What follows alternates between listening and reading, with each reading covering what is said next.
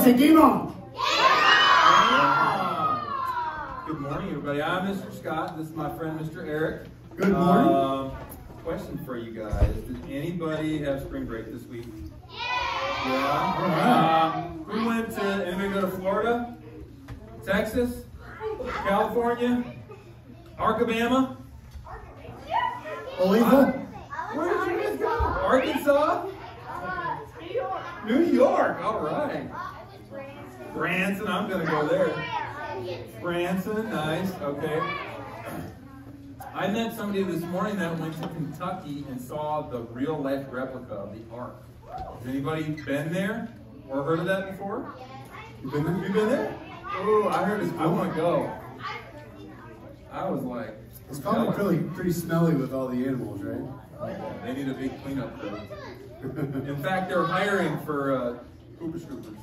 I heard. Is that right? Yeah. You can make Pays good money. You guys, did anybody play board games on their spring break?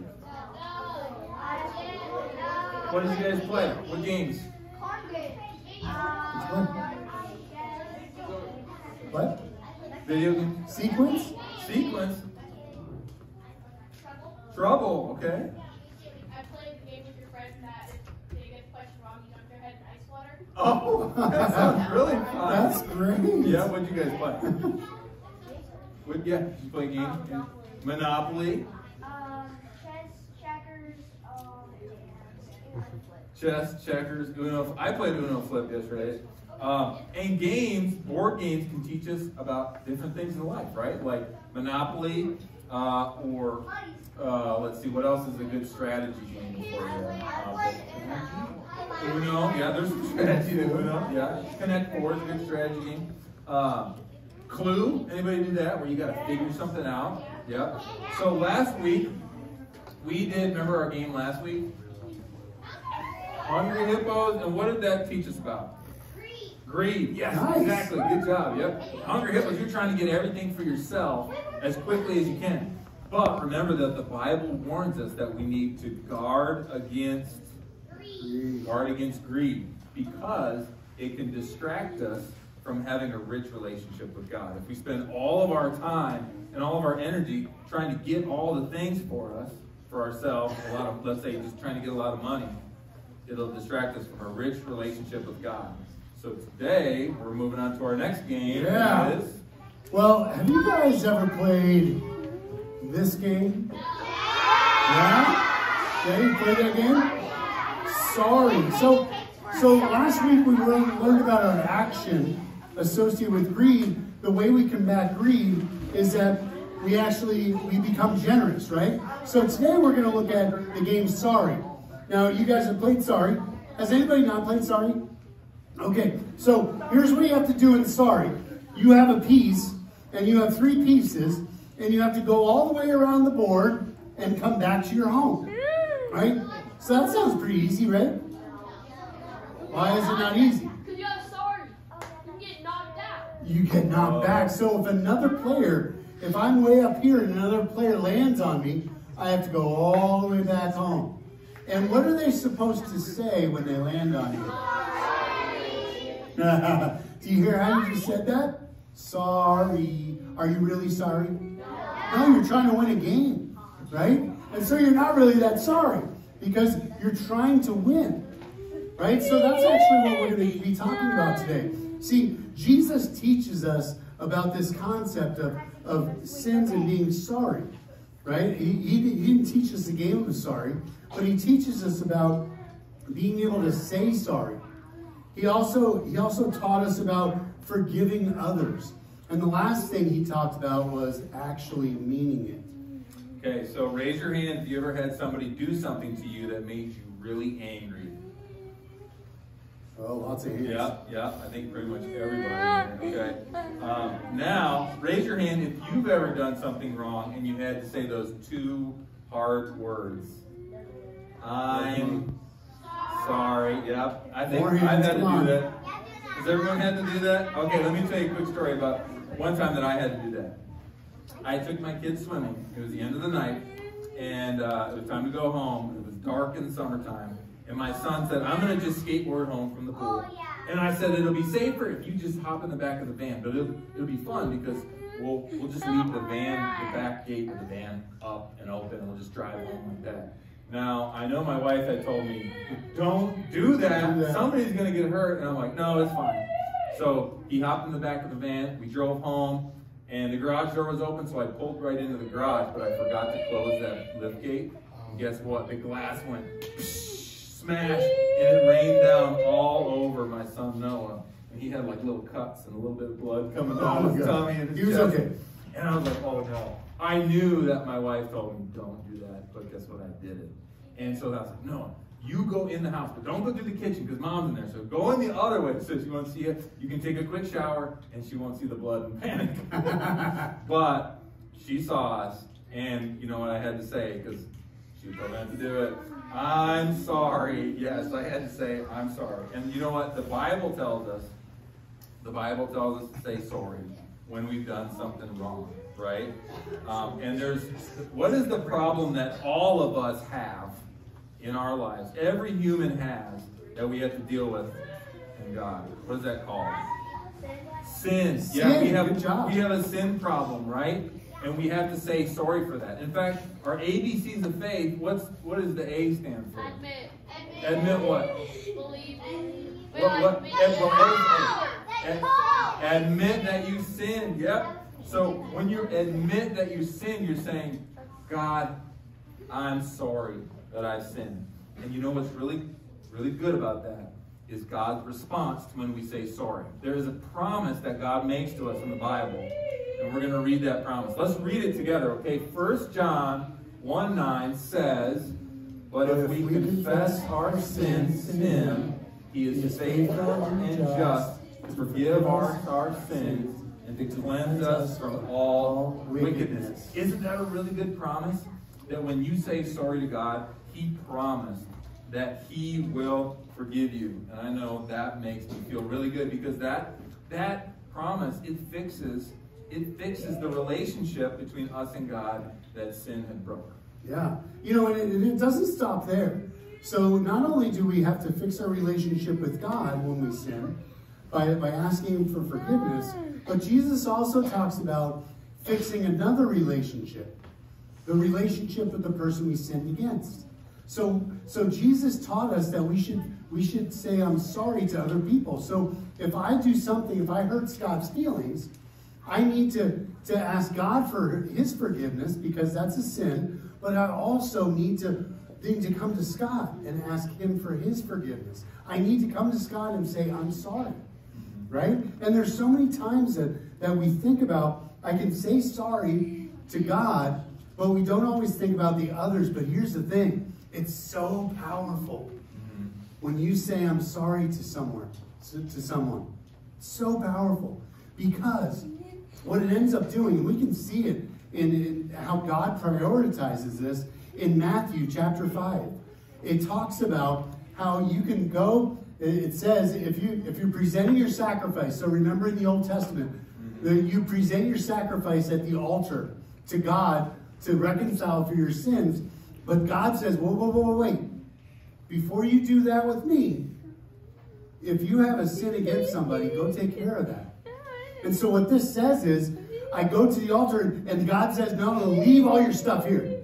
And you go fix that relationship first. And so then I have to go and fix the relationship and say I'm sorry. And then I can come back and complete my sacrifice at the altar. See, God prioritizes that. He says how important it is. So when we mess up, it's not just good enough to say sorry to God, but we also have to say sorry to others. In fact, in James 5:16, I love this verse that talks about we confess our sins so that we can be healed. See, it's not just the person that I sinned against that I'm healing by saying I'm sorry. It also is healing me. Because, have you ever done something that you felt guilty for?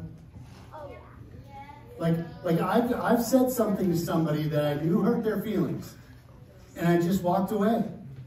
But then I just kept on thinking about it. It was weighing on me. It was like this big weight on my shoulders, on my back. And I kept on thinking about, I hurt that person's feelings. I hurt that person's feelings. right? So not until I actually went back to that person and I apologized by saying, I'm sorry, I hurt your feelings, did it not only fix my relationship with that person, but it also took that big weight off my shoulders.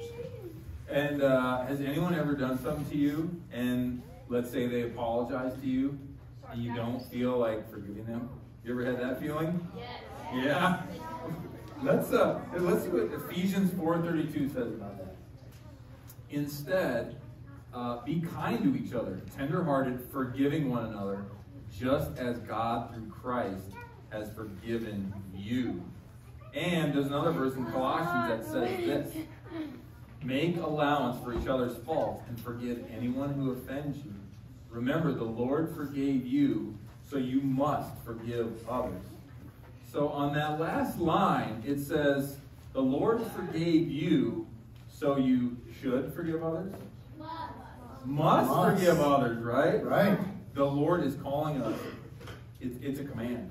You must do it. You must forgive others. But when we remember what Jesus did for us, he was brutally beaten. He endured lots of people saying mean things to him and hurting him violently. And he did that so that he could forgive us, right? And when we remember that, how does it make it easier to forgive others that have done something wrong to us? Yeah. Yep. Because before we even said sorry, he forgave us. Yeah. And you know, that's really powerful too. So what did we have to do to earn forgiveness? Nothing. Right? So if you think about somebody who has ever said sorry to you and you knew they didn't mean it. Like, let me hear your sorry that you don't mean it again. You already did it. Ready? Yeah, right? Do you mean it? Well, sometimes our natural reaction is that, well, you hurt my feelings, so you have to earn my friendship back. Or you have to do some things. You have to clean my room for a week before I'm going to forgive you. But see, God sent Jesus so that we could be forgiven and we don't have to do anything. Anything. That's why it's so important what Scott said. We must forgive. God tells us we must forgive. It doesn't say you must make the other person do a lot of things before you forgive them. So think about a time when you have said, I'm sorry. You've done something like to a friend. You did something to a friend and you're like, sorry. Right? Or a classmate. You do something wrong and the teacher sees you and the teacher comes over and says, you need to go over and apologize. And so you walk over and you're like, sorry. Right? You don't mean it. In fact, sometimes, and this has happened to me, and maybe it's happened to you, sometimes, like when your parents catch you doing something, or they end up figuring out that you did something wrong, and then they say, well, you need to apologize for that. And you actually apologize, but you're not apologizing because you did it. You're apologizing because you got caught. Right? Does that happen to anybody? You're like, bummer. They saw me take my brother's pudding. Right? So you're sorry you got caught. But see, here's the thing about this. We talked about the forgiveness of it, but truly forgiving somebody, truly being sorry, means that actually when you say sorry, there's another word that comes to mind. It's called repent. So what that means is, when you do something wrong, you're following this path of doing something wrong. And then when you realize it, repent means you turn from it. And you go the other way. You stop sinning and you turn from it. Right? You repent. That's what it means. It actually reminds me of a story. Do you remember the guy? Yeah, we should tell this story. Okay, let's tell the story. I need 2 volunteers. You got to guess the story. I'll hum the song. Adley, come on up. You step up on stage, and Viv, come here, you're with me down here. You know that song? All right. You don't know that song? You're going to be with Mr. Scott. Little man. All right, so in the Bible, it talks about a guy named Zacchaeus. Has anybody heard Zacchaeus before? Yeah, Zacchaeus. Now, Zacchaeus is up here. And let me tell you just a little bit about Zacchaeus. He's a tax collector. We love tax collectors, don't we? No. He was hated by everybody, right? Because he was getting rich from all your money. So Zacchaeus is taking all of your money, and he's keeping it for himself, and he's giving the Roman Empire what they asked for, right? Well, there's this one day, Jesus here is walking through a town called Jericho. He's walking through Jericho, and Zacchaeus hears that Jesus is coming, and he's trying to just get a glimpse of Jesus. He's just trying to see Jesus. And so as Jesus is walking through with a group, Zacchaeus is trying to find him, but Zacchaeus is a little short. Can you see Jesus, Zacchaeus? No? Okay. So Jesus is walking through, and Zacchaeus goes over to a tree and climbs up a tree just so he can catch a glimpse of Jesus. And Jesus sees him, and he calls him by name. Zacchaeus. Quick, come down. Come down. Now say, we're going to your place to eat. So Zacchaeus is really excited. Act excited. Act excited. Act excited. Go, wee. Okay. All right, good. All right. So Zacchaeus gets really excited, and he takes Jesus to his home. Okay, you guys can sit down. Thank you. All right, so Zacchaeus is really excited. Now, you guys, how do you feel about this? You're grumbling. And you can see by the story up there, it says they grumble. Meanwhile, Zacchaeus stood before the Lord. And here's the thing. Here's where Zacchaeus, he meets Jesus. And he repents. He stands before the Lord. And he says, Lord, I will give half of my wealth to the poor. Wow. And if I have cheated anyone, I will give them 4 times what I cheated them. So what changed?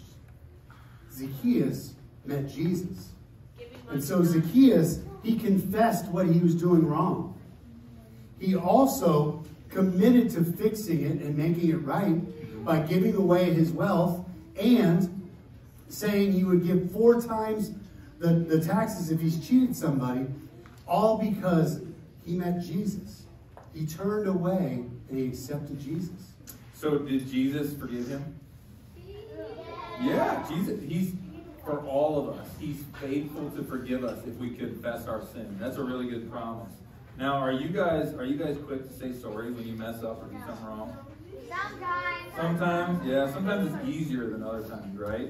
Do you guys mean it like Zacchaeus meant it? No. Sometimes, right? Well, God is calling us to mean it, right?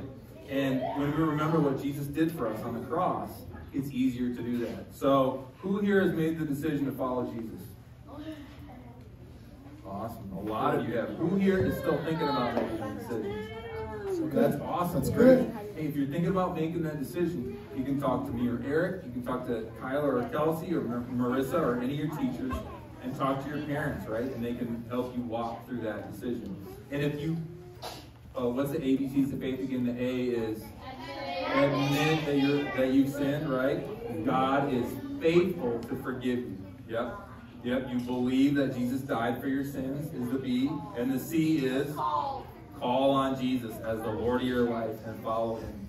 Right? So let me pray for you, and then we'll do our announcements. Ready? 1, 2, 3. Heavenly Father, we come to you in the name of Jesus. And Lord, we say thank you, thank you, thank you that you are faithful to forgive us. And Lord, help us to be quick to forgive others, because we must forgive others.